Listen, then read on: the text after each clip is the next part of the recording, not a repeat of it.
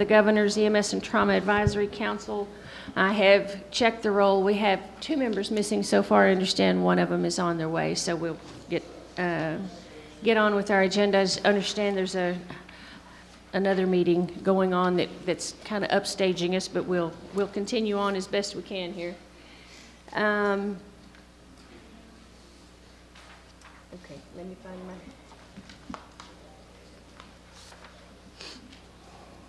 I think one of the things that we have been asked to do at the beginning of every meeting is to read the mission statement of GETAC. So I'm going to do that for you right now. The mission is to promote, develop, and maintain a comprehensive EMS trauma system that will meet the needs of all patients and that will raise the standards for community health care by implementing innovative techniques and systems for the delivery of emergency care for the entire population.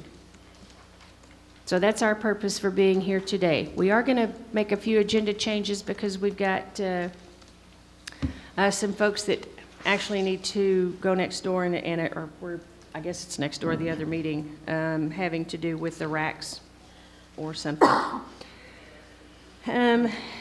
So with that being said, we will skip item number 1 right now and go to item number 2, review of the Model Air Medical State Guidelines Industry Task Force draft document regarding responsibility for patient care when flight crews are transporting in ground ambulances. There was some discussion on this, same thing in the EMS committee. We had a little bit of a discussion on it in our TAMES meeting also. Bert has a report for us. Okay.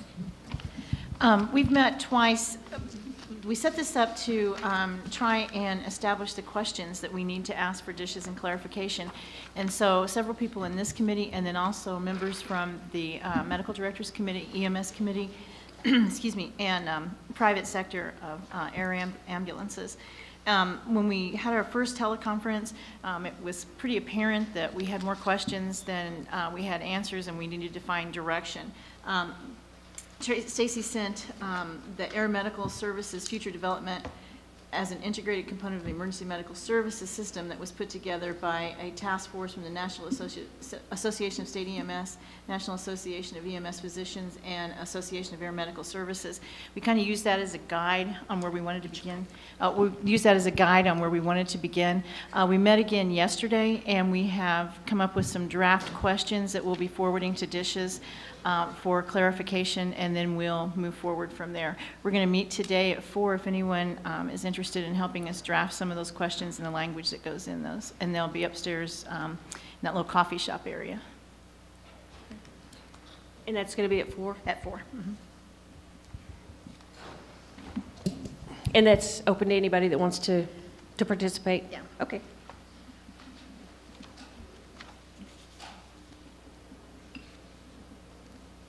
Okay. Thanks, Bert. Thank you. I apologize. And the one thing I neglected to mention is that our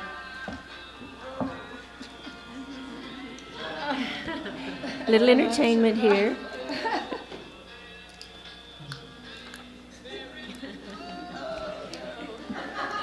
Well, at least it's not a G-rated or an X-rated.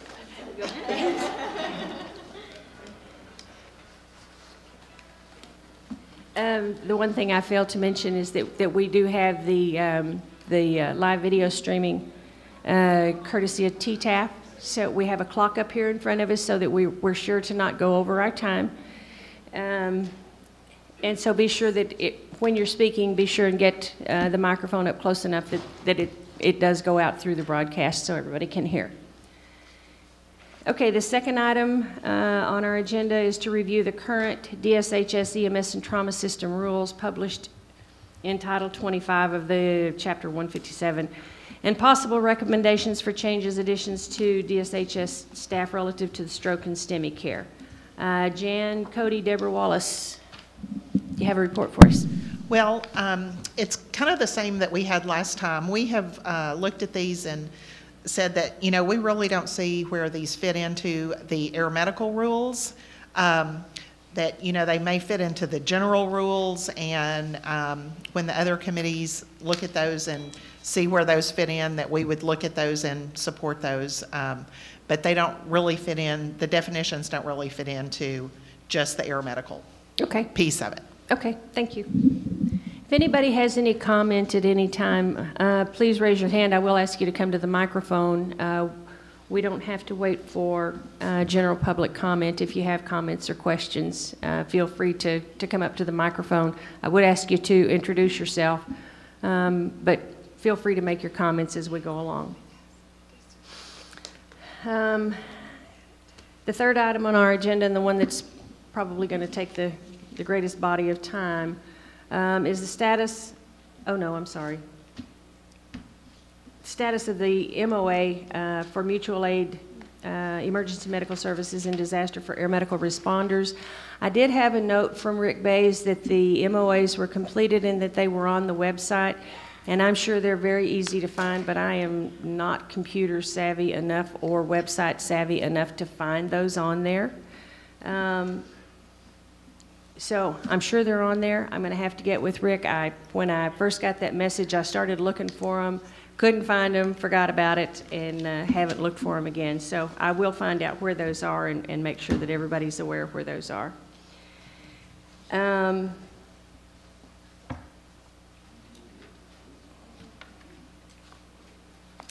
Alicia, we're going to put your presentation under general public comment because somehow it got left off of the agenda.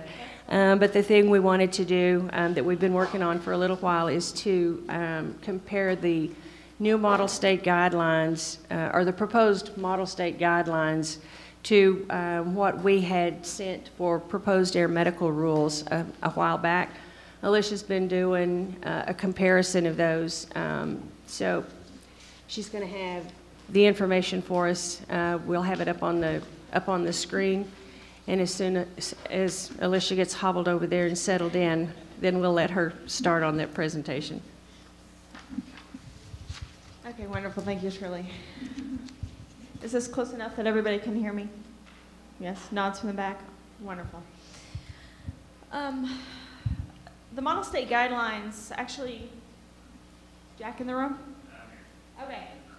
Jack, can you come up and actually give us some history? Jack spearheaded this project at the national level, and he can give us a little bit of foundation of why we're doing this gap analysis or what the model state guidelines are, and then I'll give you the foundation of why we did this. All right. The model state guidelines project was started over a year ago, actually with a group through the Association of Air Medical Services and with several other associations within the industry. What the goal of the group was to come up with a basic set of what was recommended to be within regulations regarding air medical services. It sets that minimum level. It was not really ever intended to be, greatly above and beyond what's, this state has a lot of items already in place. Some states have absolutely nothing. So we were trying to come up with at least a beginning point of what we thought should be in a draft rule within the state guidelines. So where that is currently is the final paper is done. So it's out. I'm the chair of the standards committee for the Association of Air Medical Services. It's out of standards committee and actually back with the executive group within the association. They are deciding now, hopefully reviewing it this week, as to what they're going to do with that, if they're going to put it out to all the Games members for additional comments, or if they're going to just go ahead and draft a white paper off of that and put that white paper out there for comments. The original intent was for that white paper to go back to NASIMSO, would be presented back to them to be put in regulatory language. They had an individual set to do that, and I believe that is still, depending on what the executive group of AIMS decides, still where that document's going to go when they're eventually done with it. NASIMSO would then agree to adopt part of it, not adopt it. It would be in their final language. They would present that to the state EMS directors for states to adopt or not adopt. It would still be up to them as to whether or not they wanted to use the guidelines or not. And that's how we got to the document where we're at today. Okay. The document that we utilized was the May final draft that was sent, not the February draft, for those of you who have multiple drafts hanging around. And what we were really looking at, Stacy, myself, and Jim sat down. Thank you very much, Jack. Stacy, myself, Jim sat down and really went through everything. There were a lot of areas that we were much more inclusive. You know, we covered all of the bases that were covered within those guidelines that have been put out, plus more. There were a few areas where we did not address things, or we went through and decided it wasn't to be addressed in the draft rule that was proposed by us. But when we did this gap analysis, basically we were looking at what we did not address specifically that the model state guidelines did. There were some things that we addressed that were not even covered or touched in the model state guidelines, and we didn't compile that list for you. We're just looking at what we possibly could address within the draft rule that has already been formulated by this committee and by stakeholders. And what I started with was basically how our draft rule 157, 12, and 13 that we came up with, how it was broken down. And then went through and found the different sections, because the model state guidelines obviously broken down a little bit differently to piece it all together. So in the administrative section of the draft rule put forth by this committee, it basically has some initial and renewal application standards, and we were basically more inclusive in what we had put forth in our draft. And we also defined an appeal process as well, above and beyond. And the second section that we put forth was regarding hiring and credentialing. And we found that we were, again, more inclusive, including some inter-rater reliability stuff, things like that. So there was nothing that was put forth that was less than what the model state guidelines had come through. The professional development programs was our section C, and it also is in 157.11 as well, addressed in 157.11. Our 157.12 does not address some small education pieces, things like that, like crash recovery education, and a few details about keeping records of initial and recurrent training. So you may want to go back and revisit that we may want to address those within our document. Protocol administration. At any time, if anybody has any questions, or if I'm going too fast, or if I'm confusing, please let me know. In the protocol administration and oversight section, 157 did not address a review timeline for reviewing your protocols. Or, excuse me, 157.12 did not. And that was the only gap that there was there. Operational standards. We were not as detailed on some of the QI parameters, high and low temperatures within the aircraft, things like that we may want to go back and revisit. There were some very detailed standards in there regarding, I believe, like 50 degrees to 95 degrees, and some patient parameters on what you should monitor and everything else. But we were more inclusive regarding duty time and rest and fitness for duty, things like that were addressed by us. In the program administrative oversight section, that was broken down. There were many different areas for that one, as well as operational standards that came from the model state guidelines. And the only thing that we found that we were missing or did not address was just culture, the actual term of just culture, and adding that in there. Communication section was extensive for the model state guidelines. It was probably the longest section within there, their communication center standards. So basically there were drills, there were an extensive section on emergency incident plans and what you have to document and how long you have to keep it. And I think to go through each one of those things that we did not address would be a little bit overkill right now, but probably just the whole section needs to be revisited if we wanted to be that detailed within ours.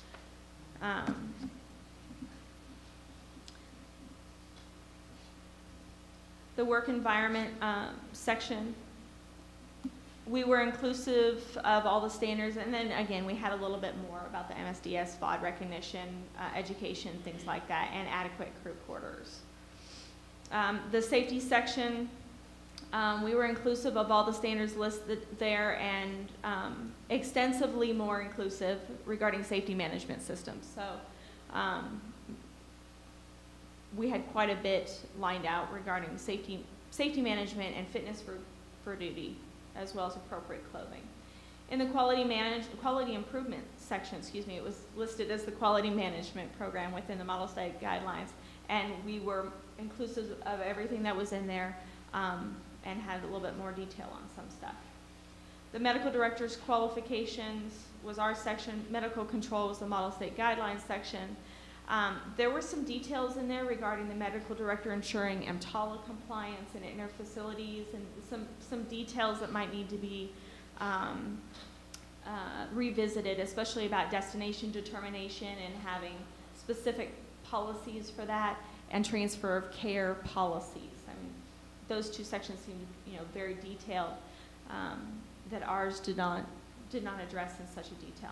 And then the failure to meet standards, that's more of a state thing. What happens if you didn't do it all? And it was obviously not addressed because that would be a state level operation.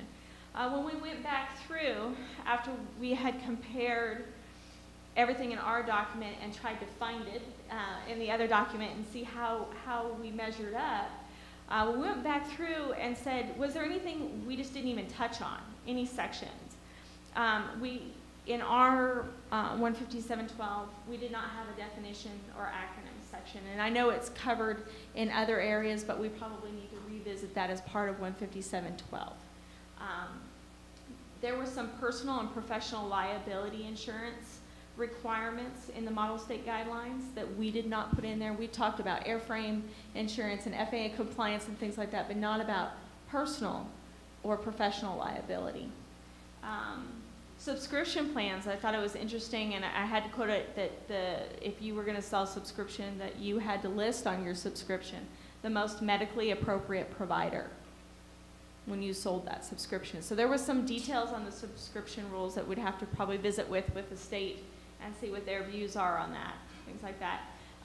They also had a section requiring demonstration of financial resources of the air medical provider when you renewed your license. Do you have enough money to run this business? Basically. There were some patient privacy considerations, HIPAA type stuff that was written in there that's probably covered in other sections of rule, but we just have to revisit and make sure that they were in line. They had a very detailed access to services clause within there. When you're available, how far you are, your defined area, things like that. They recommended a frequency of review of standards, like we did with 157.12, every 7 years at least. They have an entire page actually dedicated to the circumstances in which one team member could transport with the patient and leave the other team member behind. And they gave specific examples of when that might happen, mass casualty situations type thing. Their medical equipment list included requiring a ventilator, required end-tidal CO2, so we probably just need to break that down with what's in 157.11 regarding equipment. And I know there was a few things in there I know that were not in 157 that were very specific. 157.12 needs to address the new 95th percentile, which is correct within the model state guidelines. The weight of America is going up, just in case anybody hadn't seen that yet.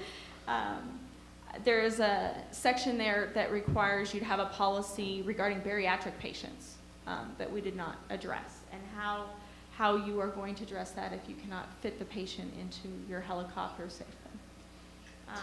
There was a section in there about guidelines on transporting multiple patients, and we do not have anything in a rule right now regarding multiple patient transports. And then they also recommended the integration of national NIMS, ICS classes 100 and 200 for all personnel, and then if you are part of any sort of state or national response plan, to also have 800. So that was kind of where we were when looking back and forth. There may have been a few other small things that we missed, and please feel free if you are aware of the document and think that we might have missed something to let us know.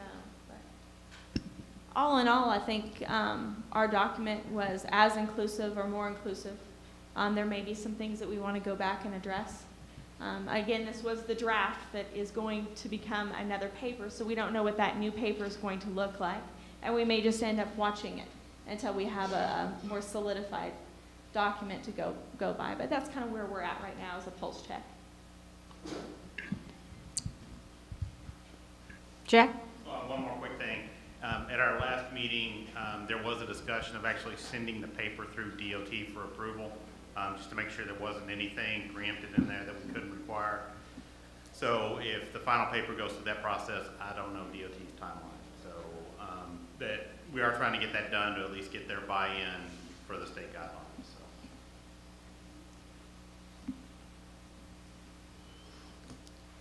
So. Any idea when they'll make that decision as to whether to send it through DOT or no? No, it was just discussed at the last board meeting for Ames.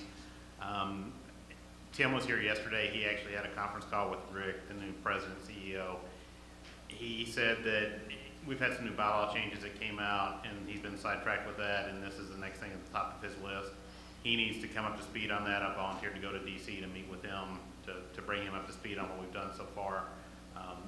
I think staff will probably take it back at this point, put it into more of a true white paper form, send that out potentially to the Ames board or the Ames membership for comments, and then from there, I think is when they would send it off. So I would say they could have that done, middle of September, I believe. Okay. Is my best guess. So possibly then at the AMTC, we'll have some information on exactly what they're going to do with that, or? I think you'll see substantial progress between now and AMTC. Okay. Of this moving forward. Okay. And for any of you that don't know when, AMTC is going to be mid-October, so that's not too terribly far down the road, so a couple months. So maybe we'll have some further information by then. Alicia, thank you so much for putting that together. I think it's interesting, just looking at the model state guidelines, looking at the things that are addressed on there, and maybe the way that they're addressed in the draft, looks an awful lot like some other guidelines that we've seen, or some standards that we've seen other places. So I think it's very interesting. And I can, on one hand, I guess I'm going to offer my opinion here. Maybe I shouldn't, but I think that's probably a good idea, because we don't need 14 organizations telling us 14 different ways that we should be doing things. And the only way that we're going to make things better is to have some agreement between the different organizations and between the states and the governing bodies of the states, the other organizations, having some agreement between those that, yes, this is the right way to do things. So I don't think we'll get better having conflicting ideas forever. And yeah, there's some things that maybe I don't agree with, maybe you don't agree with, but I think at the end of the day, our interest is to make things better for everybody, make things, the patient care part of what we do, at least, as good as we can make it. There's other agencies that take care of the flight issues and those rules and regulations, but the things that we can have a say in, I think it's important that we do.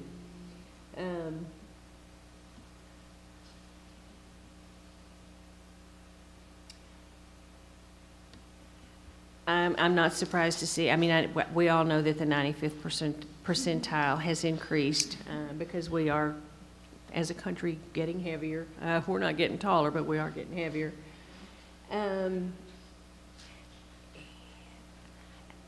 It's going to be interesting to see what the consensus is on the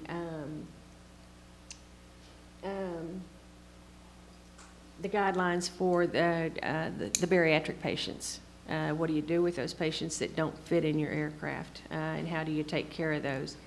Another one that I think is interesting, especially maybe not so much for the helicopter programs, but for maybe the fixed wing programs, or some of them for the helicopter programs on the subscription programs, the name of the most medically appropriate provider. I think that's a little odd piece in there. I want to be careful that we watch and see what happens with that. Anybody have any other comments on these on the gap analysis? So we'll watch and see what happens with it. And like Jack said, maybe we'll have some information by the AMTC mid-October. And then, of course, our next meeting will be in November. We can bring that back maybe and see what we want to do and what we need to do with all of that. So again, thank you for those of you that worked on the gap analysis.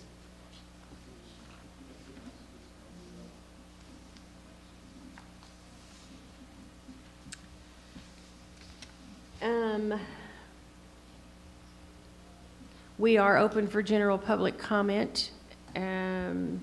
Jack, would you like, oh, come ahead, Brock. No, come ahead.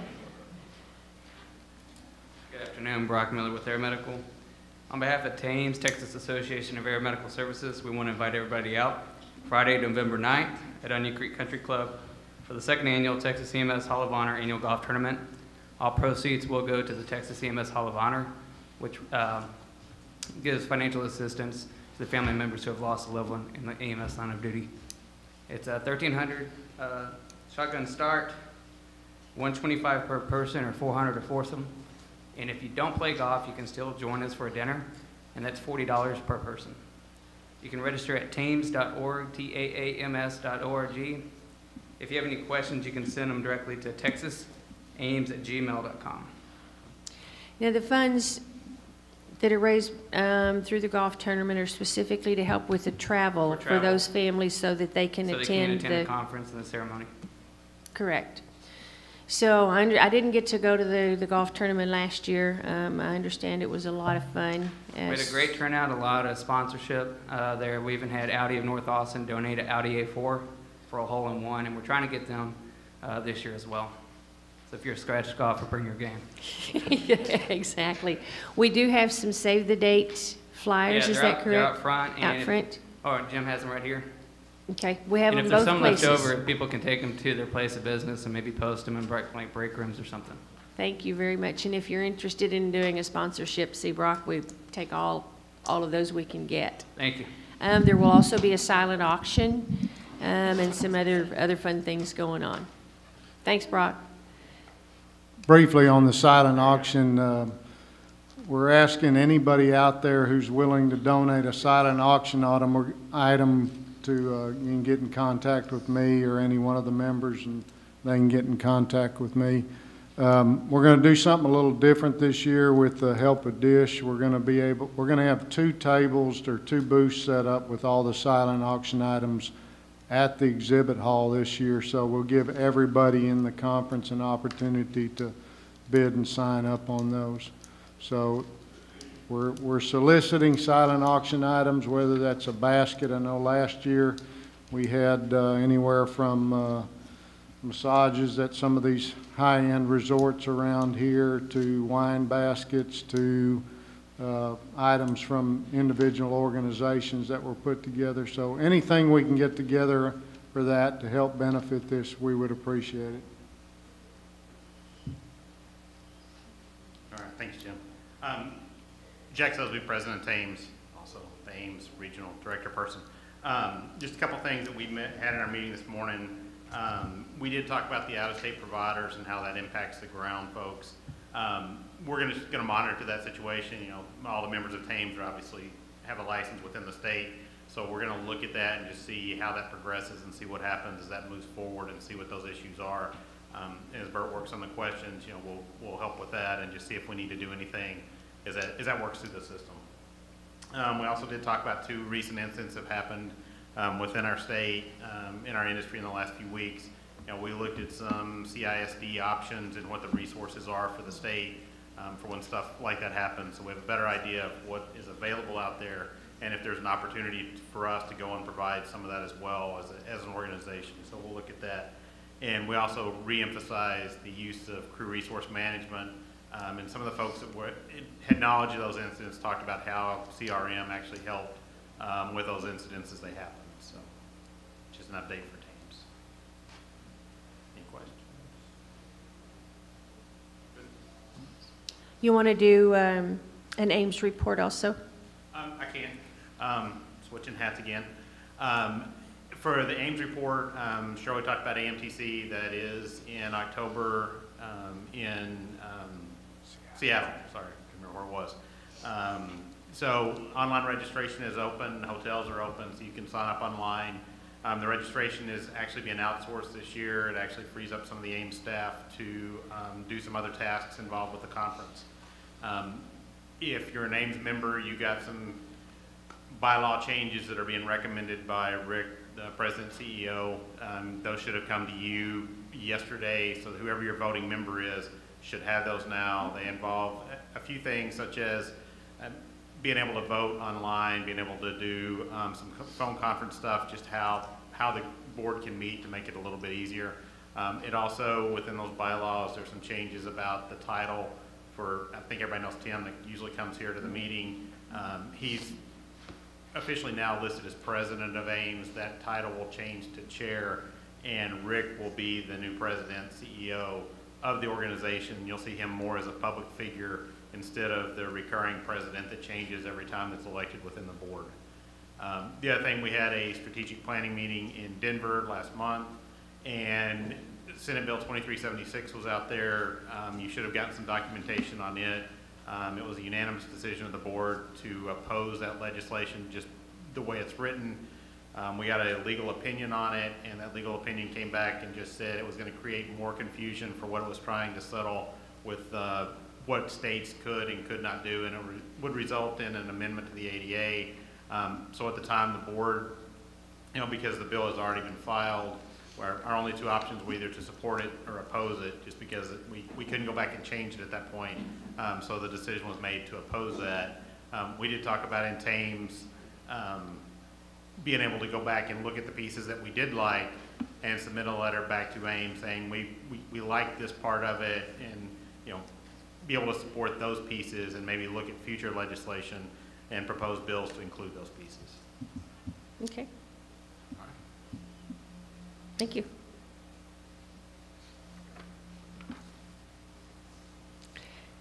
Anybody have anything else for general public comment?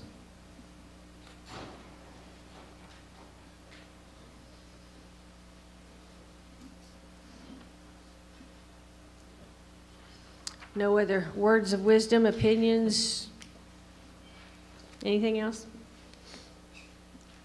Okay, then we'll continue on down the agenda. So our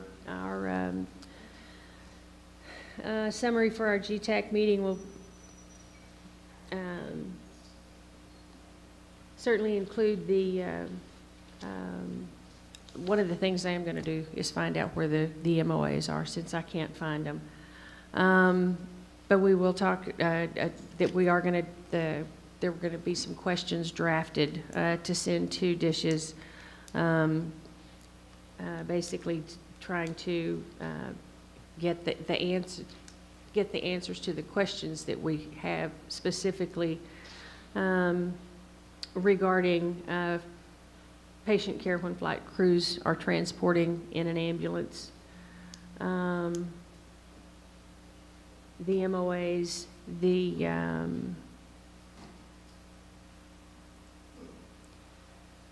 and then the model state guidelines, the gap analysis, just some brief points in there, and the fact that our proposed rules pretty much align with the draft model state guidelines. We do have some areas in there where ours are more definitive or more in depth, and then some areas that we didn't cover in our proposed rules.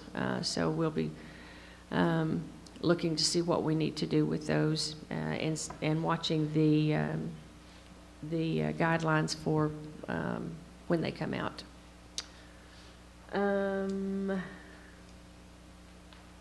Our next meeting will be at the state conference, and I don't have the exact date and time that we're going to meet, and that's subject to change at this point anyway. So I would encourage you to attend if you can. The committee meetings typically are on Saturday and Sunday before the conference starts on Monday. And then the GETAC council meeting typically is on Monday evening. So that'll give you a little bit of an idea of when you might expect us to be meeting.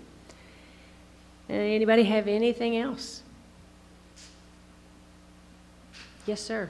Sure, I just was curious on that, the guidelines for our model state balance. What were the indications for use of a single crew? Do you want me to read it? Sure. I have not heard that. It's just an, yeah. I can tell you the case where you might get into that scenario, you might or might not, but if you were to respond, especially in a helicopter, to a scene where you have a helicopter full of fuel, you've got your density altitude is way up there, you've got a fair-sized crew, and then you've got a big patient, so that you cannot take both crew members and get off the ground with them. And so do you have the option of leaving one crew member on the ground, taking the patient with one crew member? Go ahead, Alicia. Yeah, and it does mention that these circumstances should be infrequent conditions. But the first one they list is the conditions of density, altitude, and weight, and that the policy that you write regarding that condition supports the pilot's authority to make the decision. The second one is a single medical attendant should have knowledge and medical equipment to adequate care for the patient. The decision to transport with only one attendant should require medical control, physician approval. And then it talks about quality management for it, and that you have no other transport team available that could do the flight in the appropriate time with the level of care, and that you should have to report these events anytime they happen to the state. So the only time, and somewhere in here, it's a full page, so somewhere in here it did list the mass casualty type situation, but I think really they're looking at the whole density, altitude, and weight. You know, do you drop your equipment and then possibly not have your equipment that you need, or do you drop a crew member? Mm-hmm. Uh-huh. Mm-hmm. Anything else? Okay, if no one has anything else, then we are adjourned. Thank you all.